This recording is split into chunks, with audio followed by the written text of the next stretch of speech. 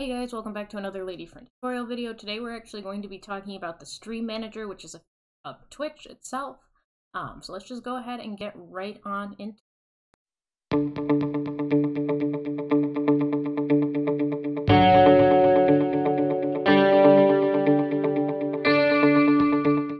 Alright guys, so to start, we're on twitch.tv. Granted, this is my channel that we are currently on. So we're going to go over to your little picture in the corner here, click it, and hit Creator Dashboard. We're going to be focusing on the Stream Manager, which it'll automatically take you to. It's the first thing. I'm going to hide this with this little button so we don't even look at that. The first thing we want to talk about is this activity feed. So this you have right here, you can actually drag and move all of these little things around. You see the way my mouse changes when I go hovering onto the top bars. So we have the activity feed. This is just to show you what's going on in your stream. I like to have the Stream Manager up while I am live so I can watch and have all these quick actions available to me. This helps me keep up with what's going on.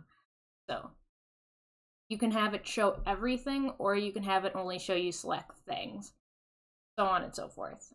That's totally up to you on what you want it to show you. Definitely it's a nice one for like subs when there's like a lot of subs and a hype train going on, so you can help keep up with chat. There's also the chat here, which same thing, move that around. You can swipe through to see top bits and subs. You have users in chat that you can change it to. Close.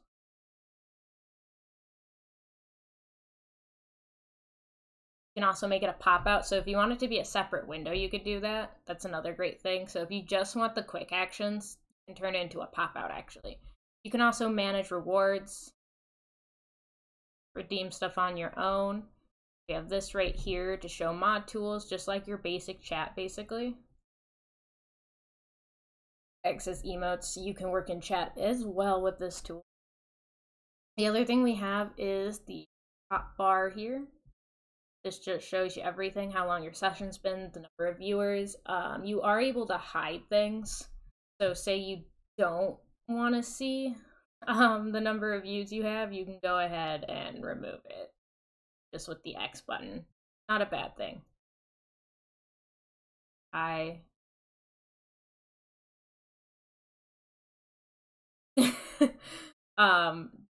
You hit done to be done with it. You can also set the size to these things.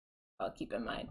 But yes, you can edit. You can see your bitrate, your follow count, your views, total on your stream, sub count, pre-roll on or not.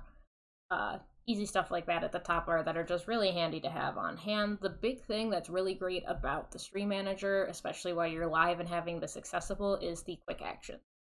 You can have all sorts of actions on here. These are just the ones I have. I have an edit stream info, a clip, managing reward requests that I click, and it gives me the little window to see what the requests I have. Manage a poll, running ad breaks, toggling on follower only or emote only chat, starting a watch party, and then you can also manage your extensions this way. I'm going to go ahead and do edit quick actions. You do also have the pop out option as well. So if I wanted to delete ones, I can check them and hit delete. You can also drag and move them around order I like to have them in. If you want to add, instead of in the edit mode, we just go down here and hit the click.